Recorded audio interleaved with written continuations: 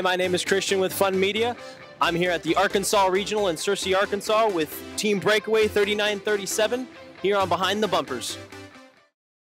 This video on fun is brought to you by viewers like you and also in partnership with the following. Osh Cut is the premier metal cutting service for first teams. No minimum order, options for same-day turnaround, 3D tube laser cutting, and with nearly 500 variations of metal in stock and ready to cut. Just upload a file and claim your 50% off discount when you scan the QR code or go to funroboticsnetwork.com/OSHCUT.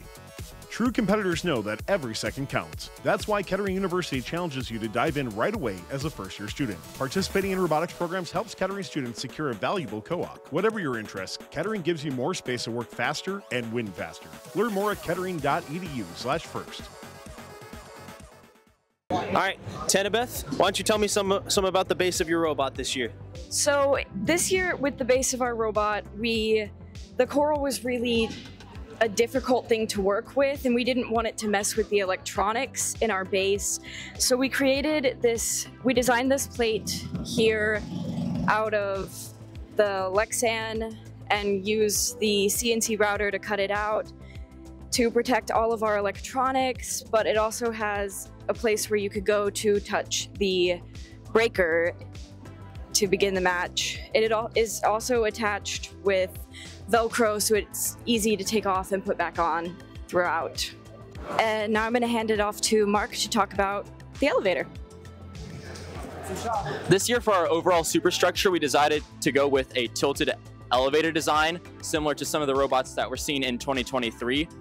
We thought that this would give us the most flexibility in terms of our overall strategy. We knew that game piece acquisition would be heavily affected by defense, so we wanted to have the ability to get coral from the ground as well as the station. We also knew that taking that algae off the reef and doing something with it as opposed to just leaving it on the ground would be very important as well. So we wanted to make sure that we would be able to score that in both the barge and the processor. We can demonstrate that we can intake that coral from the ground as well as the algae from the ground.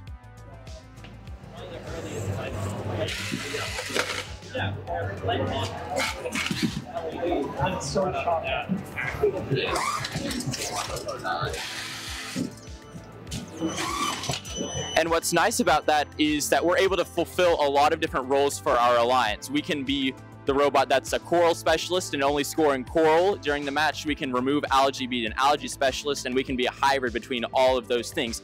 And of course, we can collapse all of this down to a great height where if we're needed to go to the other side of the field, play some defense, steal some algae, we're going to be great at getting in the opposing alliance's way and still benefiting our alliance partners back on our side of the field. Now I'm going to pass it off to Braden, who's going to tell us a little bit more about the specifics of that turreted intake. Yeah, so our turret, we decided that we want to be able to intake from the coral station horizontally because that's what we found to be the most effective and consistent way. We are prototyping with funnels, and we just found that it was more consistent to do this claw-style intake. So we have these 40A Omni wheels that we use to intake the coral from the coral station horizontally. And then from there, we push them against these 3-inch thrifty wheels that then laterally shoot out the coral out the side.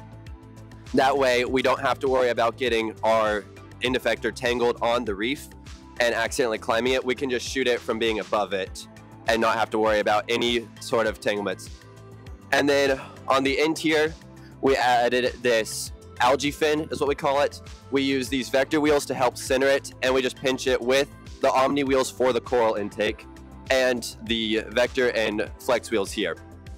You'll notice down here, we actually use PAHT carbon fiber printed with our Bamboo Labs X1C. We've used that for our knuckle block that we use for the wrist, as well as this part that's attached to the gear of the turret. So we really just want to keep the turret as light as possible while still getting a lot of fast functionality. Moving on to the climber, same thing with the architecture. We found the easiest way to package everything was if we would use our elevator itself to climb.